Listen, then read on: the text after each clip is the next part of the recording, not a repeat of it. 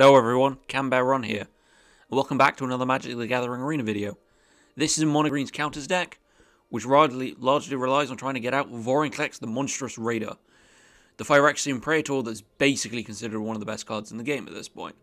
So it's Trample and Haste, and if you put one or more counters on a permanent or player, put twice that many counters of those kinds of counters, a lot of text, on that permanent player instead. You can double the amount of counters you put on your creatures, and you can half the amount of counters your opponent gets. Now this also works for enchantments and saga enchantments, which is why it's considered so good.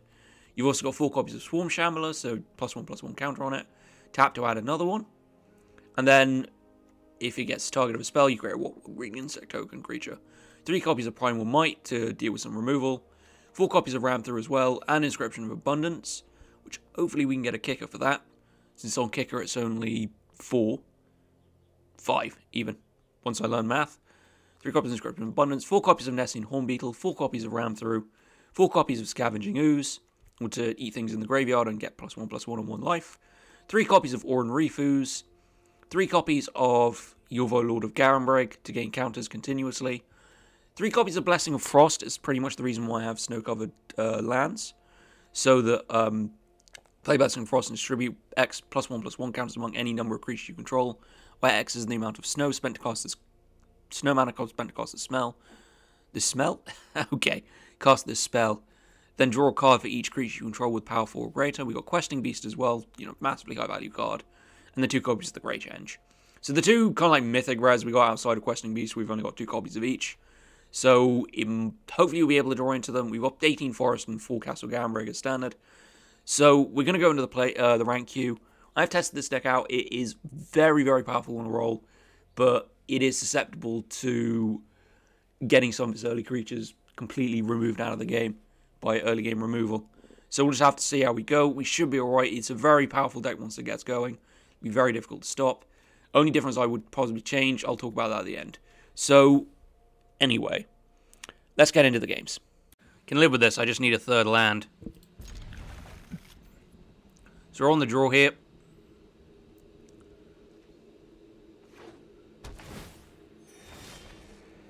So play Swarm Shambler.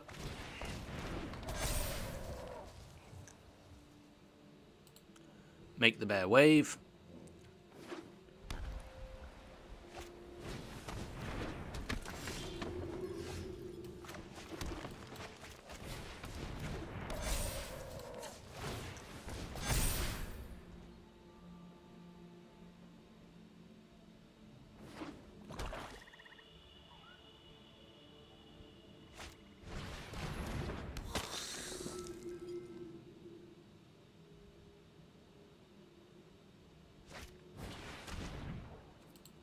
That's fine.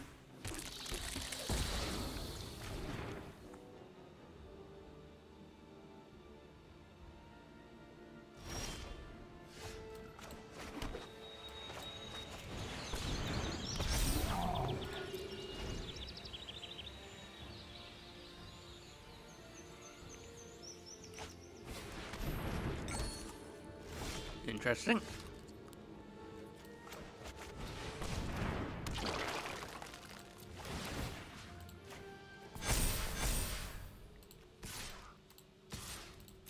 Get the attack in here. So we've got some blockers in the form of the insects. Probably going to play Inscription of Abundance next turn if possible.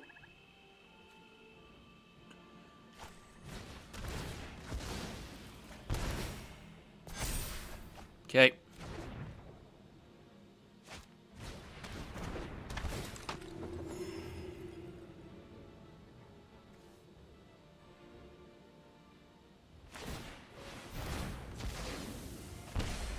Yeah, I've seen this trick.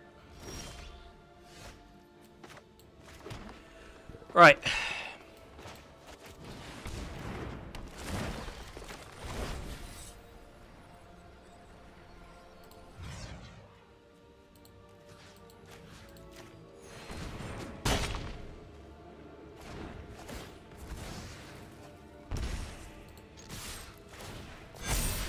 There we go. Big hits.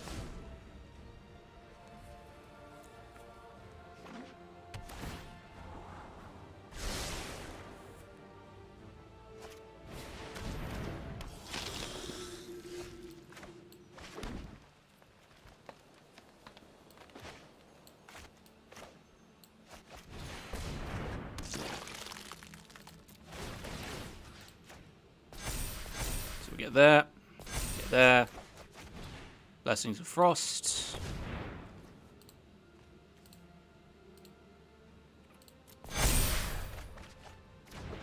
I'll go Vorinclex as well. Bye-bye.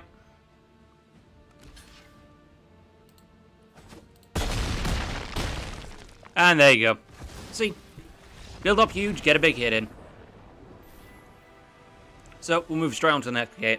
We will move straight on to the next game. That's a really good hand, actually, and it has Vorinclex in it. So, play the Forest, play the Swarm Shambler. If we get a Nessian Horn Beetle, that'd be great. Just saying. That's fine, I guess. Skip the attack, play Castle Garenbrig, play Ornery Foos. Run around with it.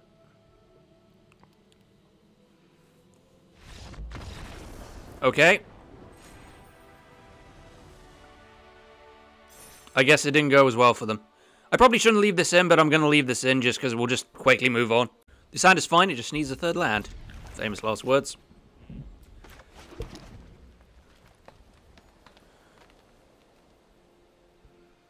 Well, it needs more than 2 lands, actually. Yeah, I'm keeping in that last game just for the padding reasons, just to explain why I've got an extra marker on the plat score. Alright. Light step past. So this is probably going to be Rakdos then. So I suspect me, poor old Nessian Horn Beetle, won't last very long.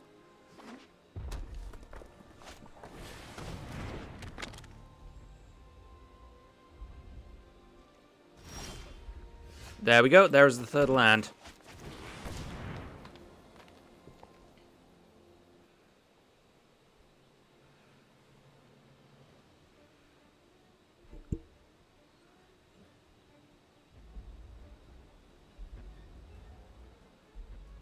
So we're going to scry, or are we just going to sit here? I need to know, because it's kind of important. There we go.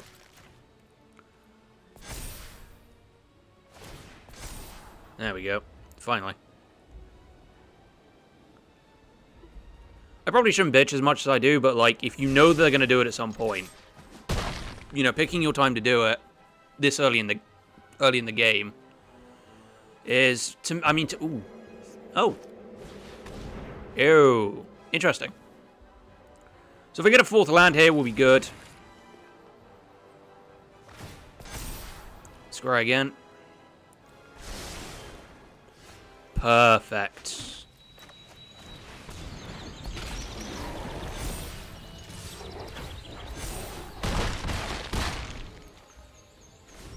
I'm assuming they probably got board wipe. And play Blessing of Frost necessary if necessary. I've got a Ram through if they play anything huge. Oof.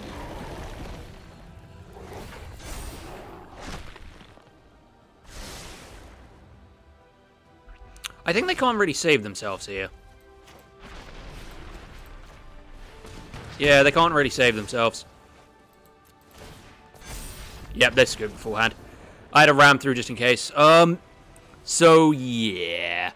That went pretty well. So we'll just move on. That is some good curve right there. I just need a 3rd land and I'm golden. Please don't screw me, game.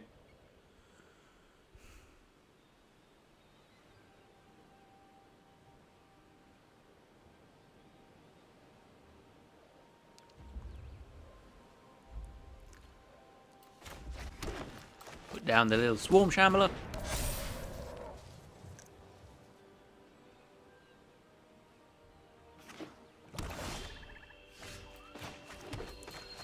Down the Nessian Horn Beetle.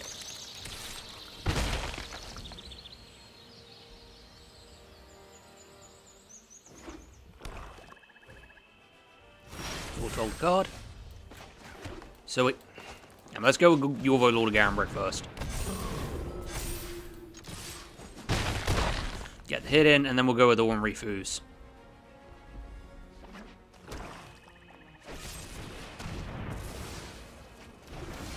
Okay.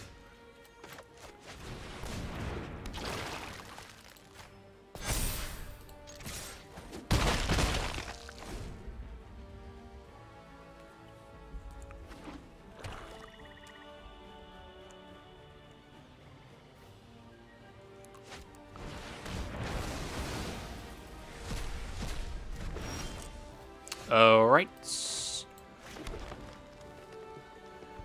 So...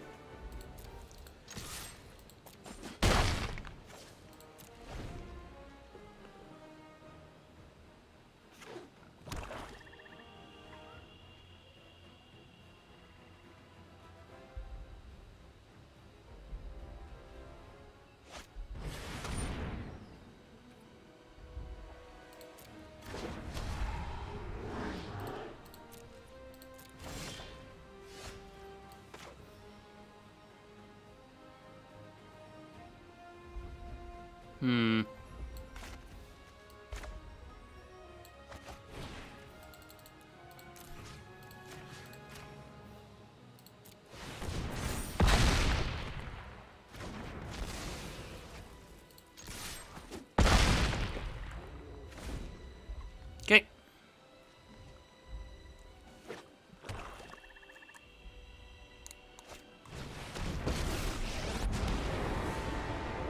Seize the day, my minions.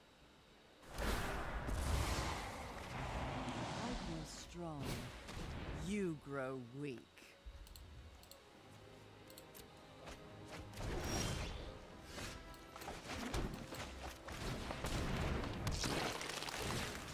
Now we're just going to eat. We're going to eat, and we're going to eat, and we're going to eat. Get rid of that anyway. Your graveyard. Eat the Nessian Hornbeast.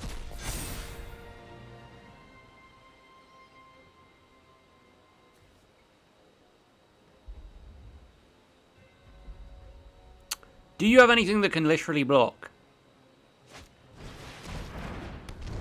Okay. We're doing things my way.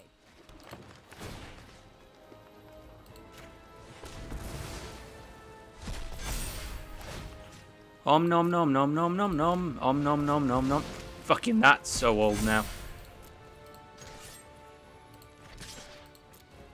Go for the jugular.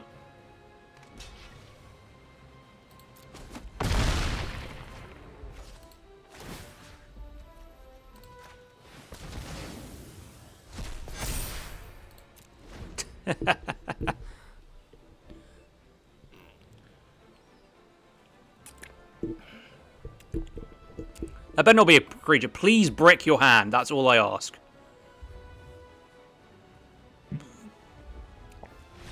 Yep, and they're done. They obviously couldn't get anything on the board to block. That was actually extremely funny. Eventually, I just managed to whittle him down by just making sure I had enough to eat. Alright, move on to the next game. Yeah, this hand is pretty good. So I can drop Nessian Hornbeetle on turn 2, go into Yorvo, and then sort out from there. We are down one... Ooh, that's perfect. We are down, like, one place because I ended up playing a game where I got land flooded. I think I had to scoop by, like, turn 3. Because I started with, like, 3 land and then kept drawing land. And I only had, like, really high-cost monsters, which would have been fine had I actually, like, got them later. But, yeah, I ended up having to scoop on, like, turn 3 because my opponent got complete board control. So we'll play Yorvo next and then roll with it. That's all 5 colours, right? So we're going to foretell here. I have a feeling that might be board wipe, so I do need to be careful. Get the attacks in.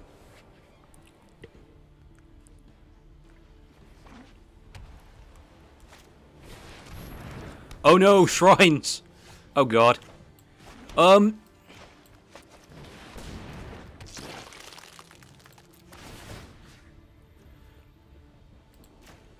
don't know why I'm going to put the counter there specifically, but I want to.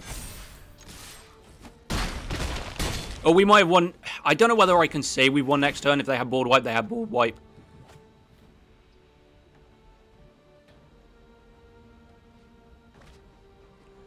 Huh. Oh, they have coma. Nice. Yeah, they're done. They didn't. I was about to say if they have board wipe, they have board wipe. If they don't have board wipe, well, we basically won next turn. And they didn't have board wipe, so we'll just move on to the next game. I can live with this hand. Like Scavenging Ooze into Ore and Reef Ooze, and then we'll just roll with it. We do need a land, but should be okay. Hopefully being on the draw won't affect us too much.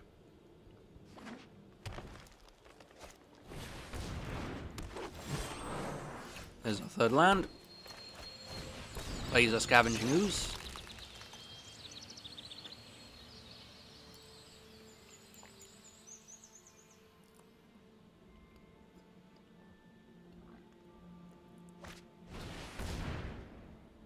Interesting.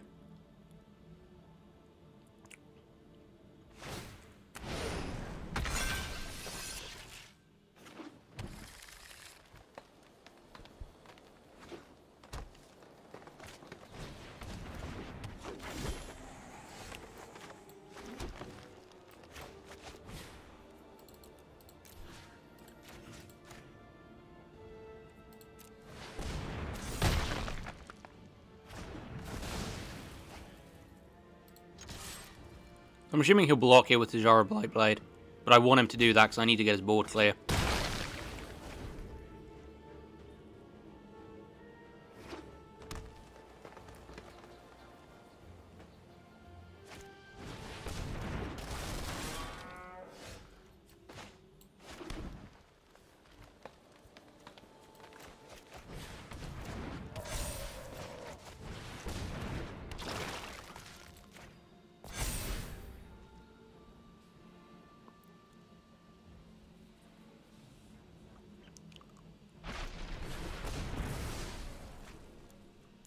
Ah, interesting. Plays Roiling Regrowth. So I'm assuming this is a mega ramp deck then.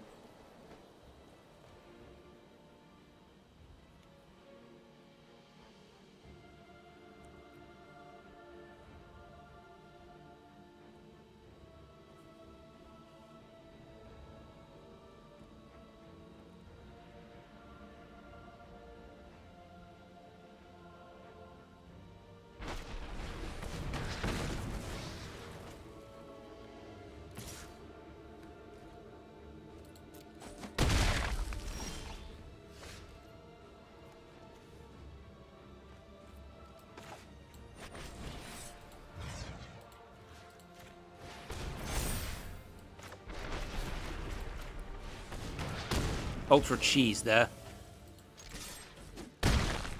Get him for 4. I'll just play Scavenging Ooze and just eat.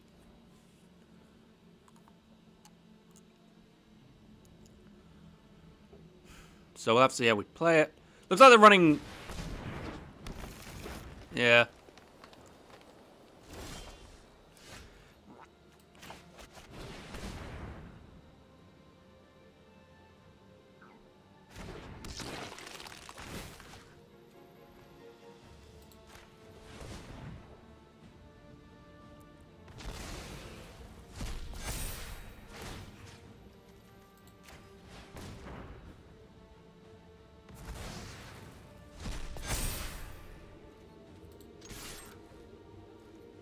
Get him for 4 here. This dude really needs to draw a creature.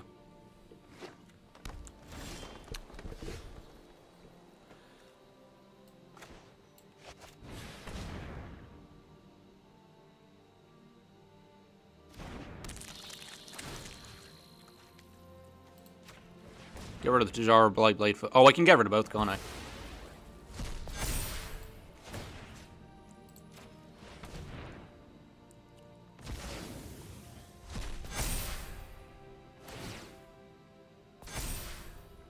There we go. So we'll leave him on 2 life.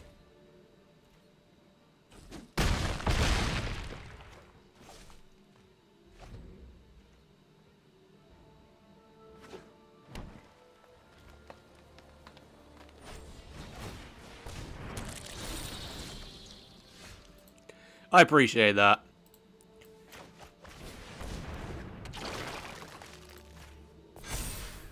Yep, and then he scoops. He's kind of done then. So we'll play one more because some of these games have been quite short, and we'll see if we can get to Plat Tier 3. So we'll end it here. Bit of a risky keep this one, but we will keep it. I kept him waiting a bit longer there. I was just sending a text. So yeah, we'll just see how he's playing and go from... Yeah, play out the Nessian Home Beetle first.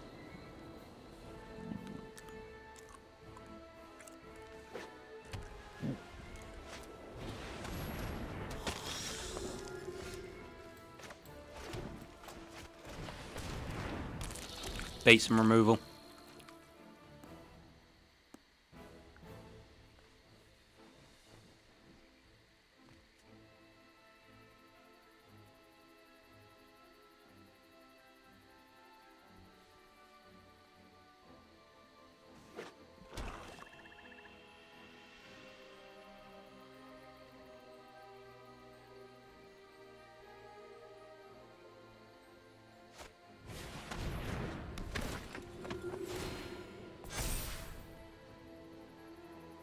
So we'll have to take 3 here, won't we?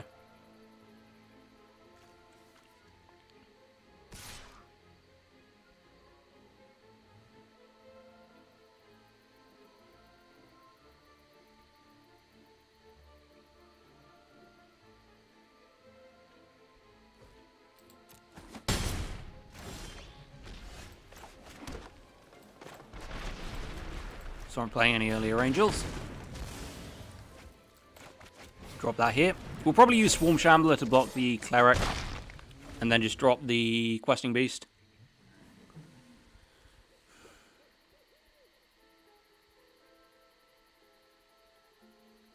So, yeah, another Starman Aspirant. Yeah, we'll get the block in here.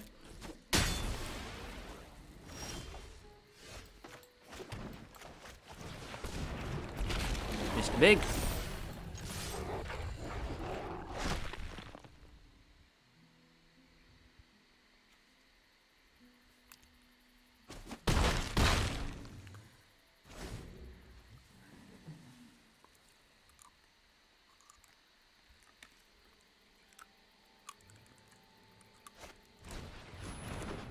Yeah, I thought we might see that one.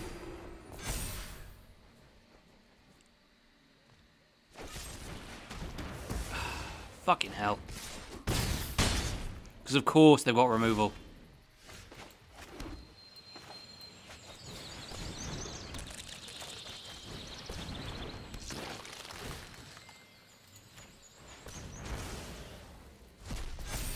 We're going to have to use the other Nesting Hornbeetle to block. I think I'm just going to get slightly out-pressured here. So that's unfortunate.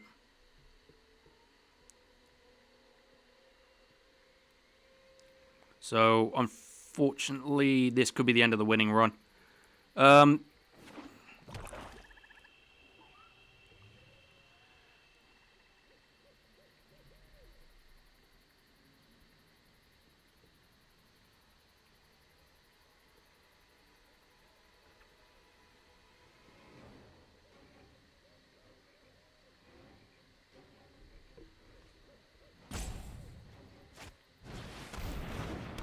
Yeah, we're done. So that's that. I can get the block in for the. Oh, they're only going to attack through the air. Okay, we'll see what we draw next. Ah, that could be useful. So we'll drop in here.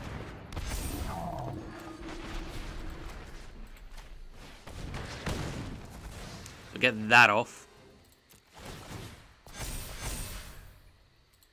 So no attacks for now.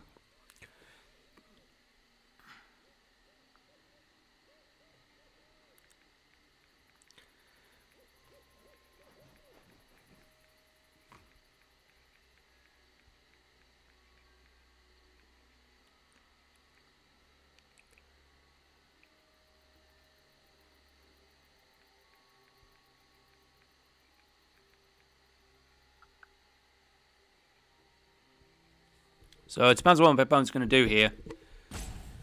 Could really use another Questing Beast, to be honest. Force them to block it. They're just deciding their move. Huh, that's clever, actually. Using Hollow Sack to remove the counters.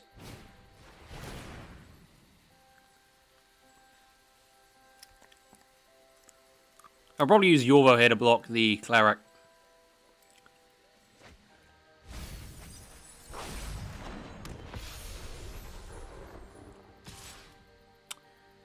I actually figured they wouldn't attack with the Cleric, wouldn't it?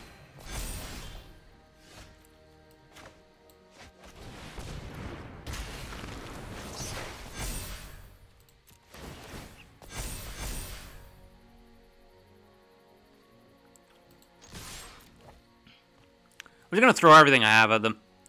It's probably going to be the death of me, the Clerics of Life Bomb. There's not actually a lot I can do here.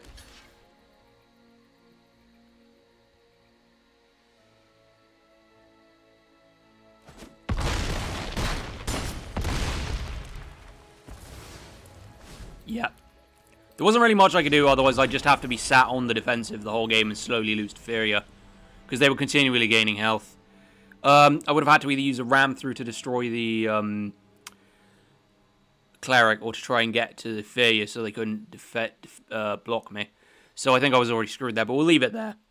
So yeah, this deck is incredibly strong when it gets going, but you do need to get the counters ticking up early.